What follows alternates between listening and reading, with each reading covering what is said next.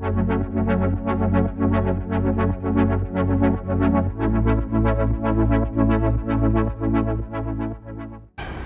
today, day 79, we are leaving this really lovely little hotel in Kyustendil, and we're going to Blagoevgrad via Pehčevo. Today is going to be about 60k, so another relatively short day, but we imagine it's going to be fairly hilly because we're in Bulgaria and that's the way it seems to be.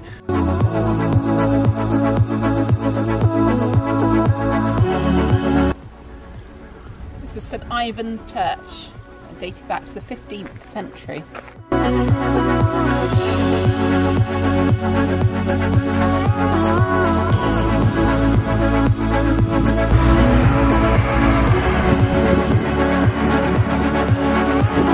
And here we are, Hotel Kartala, 2-star, here in Blagoevgrad.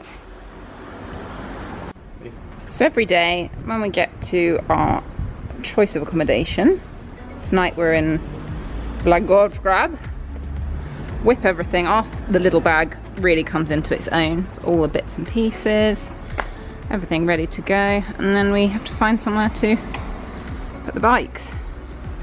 Got it.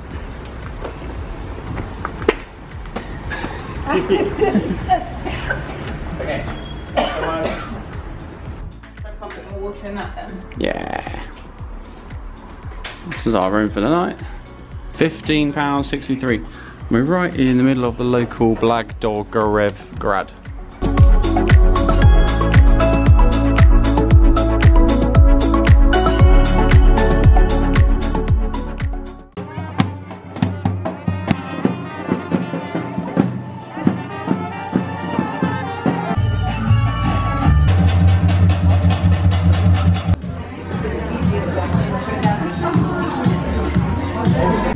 Oh my god, day 80 and we're going to Macedonia today, country number 13 if you're including England, which we are.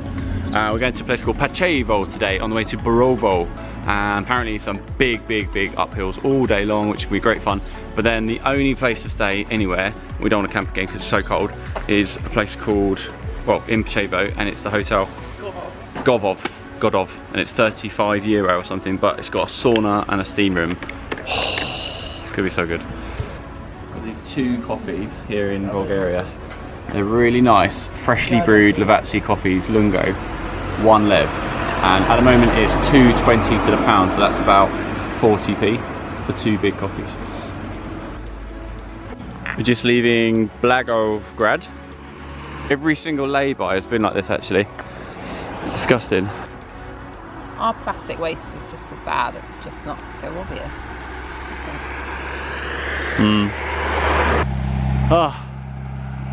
It's actually quite dangerous really. Part of the Eurovelo 13, but again, we still haven't seen any signs and no recognition of it being part of the Eurovelo circuit. But as long as you go really slowly and you go on the side, they seem to give you enough space. It's just when there's 2 cars or 2 lorries coming on both lanes, it gets a bit tight, but especially as you're going up a really big hill as well, you can't just like, and there's nowhere to pull over either. As you can see, there's no hard shoulder, but part and parcel of adventure.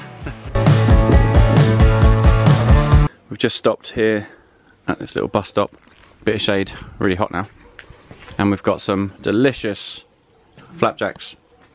And a girl just came to give us apples. Just being kind. She just gave us 4 really nice, fresh, beautiful local apples. These flapjacks as well, I haven't had flapjack for so long with icing on. I was just telling Hazard that I used to have these at school probably every day from the Happy Shopper across the road. 40p? They're about 30p, 25p. Along with a whole pack of custard creams. Or Maryland cookies? Maryland cookies, they were my thing. Used to buy a whole pack of them, eat them on the bus on the way home, and have one of these. And then at lunchtime, I remember at 10:30 in our school canteen, they used to sell the little donuts with icing on and hundreds of thousands. Or ice buns. Used to have those and the ice buns. And then quite often a pizza bread. So it wasn't a pizza, but it was like toast with a pizza on it. They were like 30p or something as well. So we used to have that nearly every single day at school. I hope schools have got a little bit healthier at break times now. Oh yeah, and the other thing you used to have at the J Dragon Chinese across the road as well. You used to get egg fried rice with nothing else as a snack, and then you'd have you did ask for a pot of sweet and sour sauce as well, and you whip it in. I should have been really fat. Not if we keep cycling. Every bus stop and every signpost and lamppost, anything really, has these, which I find a bit creepy. We do have announcements in the papers. Yeah, true. This is a hill. We've been climbing for ages now. Laura's coming. Gave us loads of space though, it's really nice. The entry into Macedonia isn't an easy one. We've heard it's easy border crossing, as in the immigration section, blah blah blah. But to get to the border, you have to climb this huge hill out of Bulgaria. Very, very scenic though. We can't wait to get to the top. I think I might have a sign at the top. Put the drone up, have a look around.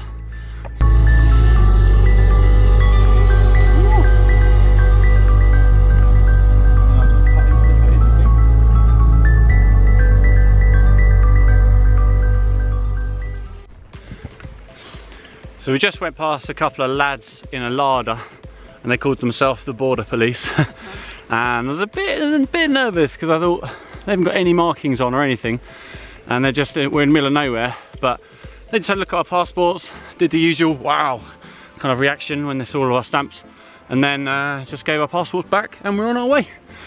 Oh, look, all the bees. So good. They make a lot of honey in this region. We bought a little bottle or jar earlier. 1 kilometre to the Republic of Macedonia. So a couple of pre-thoughts about Macedonia. It obviously used to be part of Yugoslavia, and the areas around Macedonia, so Greek Macedonia, Bulgarian Macedonia, that all used to be one big country. But Macedonia wanted to break off and be their own republic, and the Greeks wanted that bit and the Bulgarians wanted their own bit, so it ended up being quite a small country, Macedonia now. And only recently they've tried to rename themselves as North Macedonia, because the Greek Macedonians and the Bulgarian Macedonians still feel that they're Macedonian. Probably just the elders, to be fair. But so it's a very small country. We don't know much more about it, apart from it's bloody hilly, and it's the hardest country to get into, cycling wise, by a long stretch. It's a good 25k up from the Bulgarian city of Blagoevgrad, and we're just at the border now. Other things we know about Macedonia: they've got a lovely flag, red with a lovely sunshine on it, and they've also got a terrible football team. So let's see what we find out. Here we are, country number 13, Macedonia. Just crossed over the border into Macedonia, and we're at 27 kilometers from Blagoevgrad, and God knows how you say these places. And it was about probably 23k of it was all uphill, steep as well. It was by far the biggest hills we've had to do, because it was so long as well. Yeah. Views were worth it, and now we powered through. That's it, exactly. We waited until we got to the border before we had our lunch break, so it's 1 o'clock, perfect timing. We've got 7k downhill now, and then it's basically uphill all the way to the rest of for the rest of the day, up to the hotel. 35. Yeah, so another 35k after the downhill. Ideal. That's right.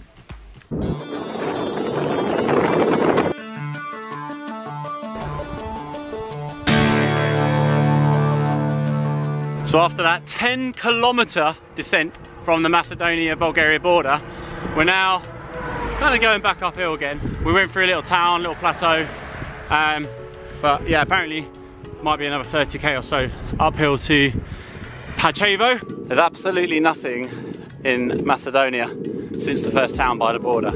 So we've questioned the name of the country and renamed it Macedonia. Hey, it's the first vehicle we've seen for a while in Macedonia. No, we've seen a few cars, but still get horse and cart in these regions as well, just like in Serbia. Not so many in Bulgaria. Some serious hills. Last hill of the day! Oh my god. So a nice little downhill and then a nice 10% gradient up. Lovely. And here we are, Pehčevo. So we're gonna go left here and find a hotel. What an absolute machine. Nearly there yet? Yeah, nearly there. You having fun? Speechless, so much fun. Giving up cycling. Considered giving up cycling. Did you just say gin? This afternoon. Oh yeah. And here we are, we just got to Pehčevo. And because everything else is full, we've gone for the Hotel Gogov. 4-star hotel, 35 euros. This is by far the most expensive place we've had in months since Switzerland camping, funnily enough. And we're very much looking forward to the spa. They've got a sauna and steam rooms, it's gonna be so nice. Toughest day probably ever. So we made it, still smiling. Very smart.